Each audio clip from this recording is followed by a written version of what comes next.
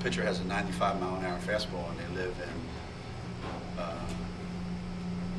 on an Indian reservation playing against nobody, they still have a chance to pitch in the major leagues.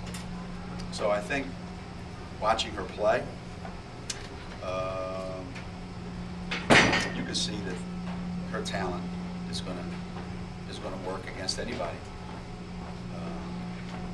But fortunately, we didn't have to judge her based on her career at Cicero North.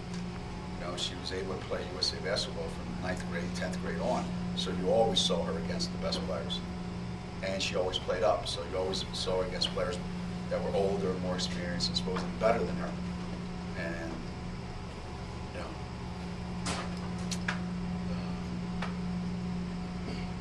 she's been one of the best players on the floor, no matter who else has been on the floor.